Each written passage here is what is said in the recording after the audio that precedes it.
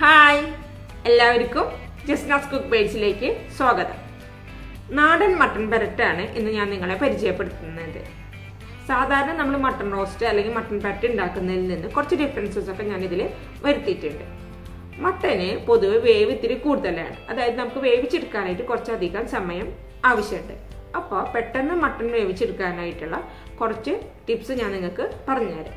അതിൽ first tip എന്താണെന്ന് വെച്ച് കഴിഞ്ഞാൽ, നമ്മൾ മട്ടൺ വേവിക്കുന്ന സമയത്ത് കപ്പങ്ങ, നമ്മുടെ കൊപ്പക്കായ എന്നൊക്കെ പറയും തൃശ്ശൂരുള്ളവർ, അതിൻ്റെ ഒരു ചെറിയ പീസ് നമ്മൾ അതിലേക്ക് അരച്ച് ചേർത്ത് കഴിഞ്ഞ് കഴിഞ്ഞാൽ മട്ടൺ പെട്ടെന്ന് വേവുകയും ചെയ്യും, അതിനൊപ്പം തന്നെ ആ മീറ്റ് നന്നായിട്ട് സോഫ്റ്റ് ആവുകയും ചെയ്യും.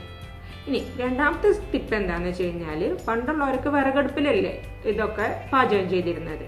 അപ്പോൾ അവർ ചിരട്ടയുണ്ടല്ലോ, നമ്മുടെ ചിരട്ട വലിയ കഷ്ണങ്ങളാക്കി പൊട്ടിച്ചിട്ട് ഈ മട്ടൻ വേവിക്കുന്നതിൻ്റെ ഒപ്പം ചേർത്ത് കൊടുക്കും. അപ്പം ചിരട്ട ചേർത്ത് കഴിഞ്ഞാൽ പെട്ടെന്ന് വെന്ത് കിട്ടും എന്നുള്ളത് തന്നെയാണ് അവർ പറയുന്നത്.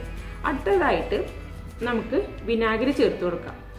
വിനാഗിരി ഇപ്പോൾ 1 കിലോ മട്ടൺ ആണെന്നുണ്ടെങ്കിൽ നിങ്ങൾ 1 ടേബിൾ സ്പൂൺ വിനാഗിരിയോളം നിങ്ങൾക്ക് അതിലേക്ക് ആഡ് ചെയ്ത് കൊടുക്കാം. അതും മട്ടൺ പെട്ടെന്ന് വെന്ത് കിട്ടാനായിട്ടുള്ള ഒരു ടിപ്പാണ്.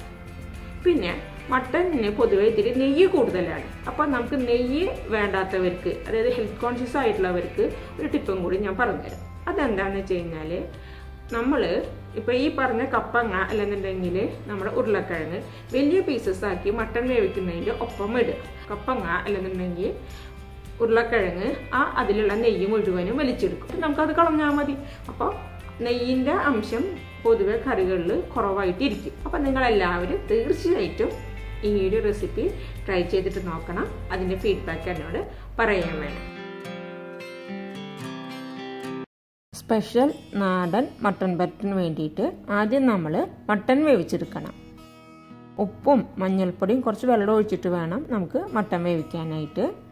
ഈ മട്ടൺ വേവിച്ചെടുക്കുമ്പോൾ ശ്രദ്ധിക്കേണ്ടത് എന്താണെന്ന് വെച്ച് കഴിഞ്ഞാൽ, നമ്മൾ മട്ടൺ ഒരു 3/4 ഭാഗം വേവിൽ വേണം എടുക്കാനായിട്ട്. ഫുള്ളായിട്ട് നമ്മൾ വേവിക്കരുത്.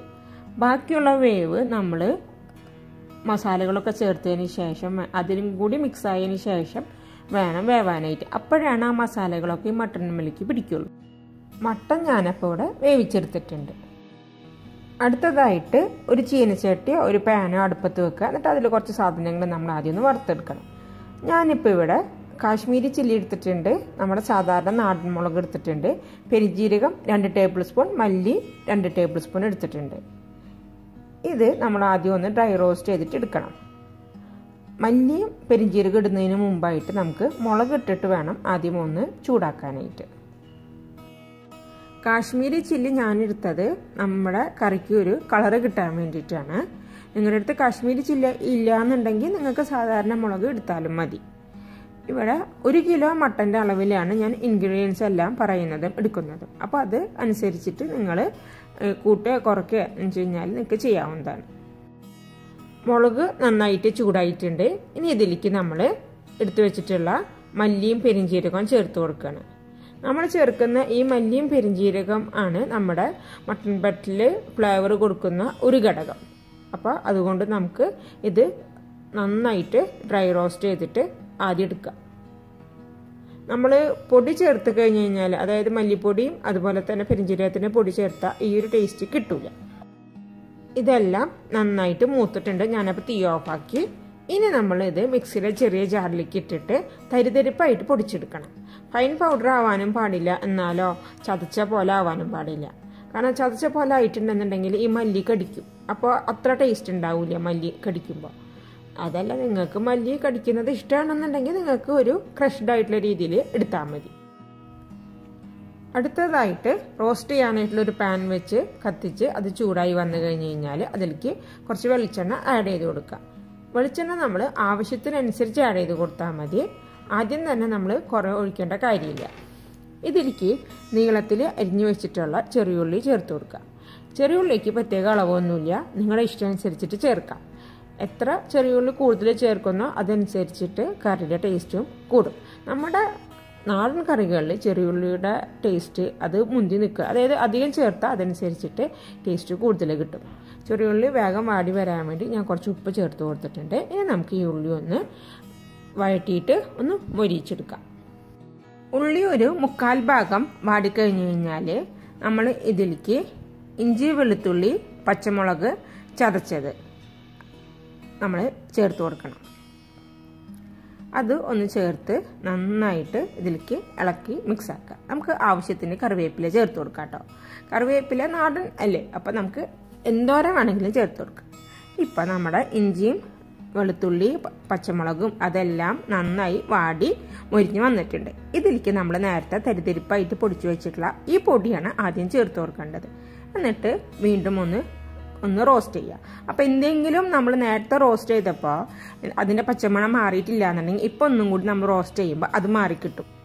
അടുത്തതായിട്ട് നമുക്കിതിലേക്ക് ചേർത്ത് കൊടുക്കേണ്ടത് മല്ലിപ്പൊടിയാണ്. 2 ടേബിൾ സ്പൂൺ മല്ലിപ്പൊടിയാണ് ഞാനിപ്പോൾ ചേർത്ത് കൊടുക്കുന്നത്. 2 ടേബിൾ സ്പൂൺ മുഴുവൻ മല്ലി നമ്മൾ നേരത്തെ ചേർത്തിട്ടുണ്ട്. പിന്നെ 2 ടേബിൾ സ്പൂൺ മല്ലിപ്പൊടിയും കൂടി ചേർത്ത് കൊടുത്തു. അടുത്തതായിട്ട് ഞാൻ എടുത്തിട്ടുള്ളത് 1 ടേബിൾ സ്പൂൺ കുരുമുളക് പൊടിയാണ്. അതിൻ്റെ പകുതി ഞാനിപ്പോൾ ചേർത്ത് കൊടുത്തു. നമുക്ക് ആവശ്യമുണ്ടെന്നുണ്ടെങ്കിൽ പിന്നെ ഇത് നമുക്ക് ചേർത്ത് കൊടുക്കാം. അതുപോലെ തന്നെ 1 table spoon garam masala എടുത്തിട്ടുള്ളതിന് 1/2 table spoon ഇപ്പോൾ ചേർത്ത് കൊടുത്തു. ബാക്കി പിന്നെ ചേർക്കാം. 1 ടേബിൾ സ്പൂൺ മുളക് പൊടി അത് ഫുള്ളായിട്ട് ഞാൻ ഇതിലേക്ക് ചേർത്ത് കൊടുത്തിട്ടുണ്ട്. ഇനി നമ്മൾ ഈ പൊടികളുടെ പച്ചമണം മാറുന്ന വരെ ലോ ഫ്ലെയിമിലിട്ടിട്ട് ഒന്ന് ഇളക്കിക്കൊണ്ടിരിക്കണം. പൊടികളൊക്കെ മൂത്ത് വന്നിട്ടുണ്ടെങ്കിൽ അതിലേക്ക് നമുക്ക് 1 കപ്പ് തൈര് നമ്മൾ ആഡ് ചെയ്ത് കൊടുക്കുന്നുണ്ട്. നമ്മൾ സാധാരണ നാടൻ പെരട്ടിലൊന്നും തൈര് ആഡ് ചെയ്യാറില്ല. പക്ഷെ ഇങ്ങനെ നിങ്ങളൊന്ന് ആഡ് ചെയ്തിട്ട് ഉണ്ടാക്കി നോക്കുക. അപ്പോൾ നിങ്ങൾക്ക് അതിൻ്റെ ഒരു വ്യത്യാസം മനസ്സിലാവും. ആ തൈര് ചേർത്ത് കഴിഞ്ഞാൽ ചെറുതായിട്ട് ഒന്ന് എണ്ണ തെളിഞ്ഞു വരാനായിട്ട് തുടങ്ങും. അത് കഴിഞ്ഞ് കഴിഞ്ഞാൽ നമുക്കിതിലേക്ക് നമ്മൾ വേവിച്ച് വെച്ചിട്ടുള്ള മട്ടൻ ആ വെള്ളത്തോട് കൂടി തന്നെ നമുക്കിതിലേക്ക് ആഡ് ചെയ്തിട്ട് കൊടുക്കാം.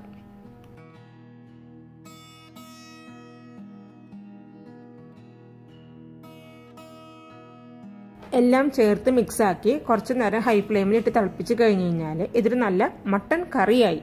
ഞാൻ ഇങ്ങനെ മട്ടൻ കറി ട്രൈ ചെയ്യാറുണ്ട്. ഇതൊരു ഡിഫറെൻറ്റ് ടേസ്റ്റാണ്. പിന്നെ ഈ കറിയുടെ സ്പെഷ്യാലിറ്റി എന്ന് പറയുന്നത് ഇതിൽ കറി മസാലയുടെ ടേസ്റ്റ് അല്ല മുന്തി നിൽക്കുക. പെരിഞ്ചീരകത്തിൻ്റെയും ആ പച്ചമല്ലി, അതായത് നമ്മൾ മല്ലി വറുത്തിട്ട് ഇട്ടിട്ടുണ്ടല്ലോ, അപ്പോൾ അതിൻ്റെയും ടേസ്റ്റാണ് നമുക്ക് മുന്തി നിൽക്കുക. അപ്പോൾ സാധാരണ നമ്മൾ ഉണ്ടാക്കുന്ന കറികളിൽ നിന്ന് ഒരു ഡിഫറെൻറ്റ് ടേസ്റ്റ് ഇതിന് കിട്ടും. നമ്മളിതിൽ ഈ സമയത്ത് ഉപ്പ് നോക്കുക, അതുപോലെ തന്നെ ഒന്ന് ടേസ്റ്റ് നോക്കുക. കറി മസാല കുരുമുളക് ഏതാണ് നിങ്ങൾക്ക് കുറവെന്ന് തോന്നുന്നുണ്ടെങ്കിൽ അതനുസരിച്ച് നിങ്ങൾക്ക് ആഡ് ചെയ്തിട്ട് കൊടുക്കാവുന്നതാണ് കേട്ടോ. അപ്പോൾ നമ്മുടെ മട്ടൻ കറിയാണെന്നുണ്ടെങ്കിൽ ഇപ്പോൾ ഏതാണ്ട് റെഡി ആയിട്ടുണ്ട്. പെരട്ട് ആണെന്നുണ്ടെങ്കിൽ ഇത് കുറച്ച് നേരം കൂടി നമ്മൾ ഇതിലെ വെള്ളം മുഴുവനും വറ്റിച്ചിട്ട് ഈ മസാലയെല്ലാം അതുമ്മ പരണ്ടിരിക്കുന്ന ഒരു രൂപത്തിലേക്ക് എടുക്കണം. കുറച്ച് നേരം കൂടി ഞാൻ സിമ്മിലിട്ടിട്ട് ഇളക്കിക്കൊണ്ടിരുന്നു. ഇപ്പം നമ്മുടെ പെരട്ട് ഏതാണ്ട് റെഡി ആയിട്ടുണ്ട്. ഇതിൽ നിങ്ങൾക്ക് വേണമെന്നുണ്ടെങ്കിൽ ആ കറിയുടെ പാകം കഴിയുമ്പോൾ കുറച്ച് തേങ്ങാക്കൊത്ത് വേണമെന്നുണ്ടെങ്കിൽ ഇട്ട് കൊടുത്തിട്ടുണ്ടെന്നുണ്ടെങ്കിൽ അതും ഇതിന് കൂടെ കിടന്നിട്ട് റോസ്റ്റായിട്ട് കിട്ടും. അപ്പോൾ കുറച്ചും കൂടി ടേസ്റ്റ് കൂടും. അത് തേങ്ങാക്കൊത്ത് ഇഷ്ടമുള്ളവർ ചെയ്താൽ മതി. അപ്പോൾ നിങ്ങളെല്ലാവരും തീർച്ചയായിട്ടും എൻ്റെ ഈ റെസിപ്പി ട്രൈ ചെയ്തിട്ട് നോക്കണം. വളരെ എളുപ്പമല്ലേ ഉണ്ടാക്കാനായിട്ട്. നമ്മുടെ വീട്ടിലുള്ള സാധനങ്ങൾ കൊണ്ട് നമുക്ക് ട്രൈ ചെയ്യാവുന്ന ഒരു റെസിപ്പിയാണ്.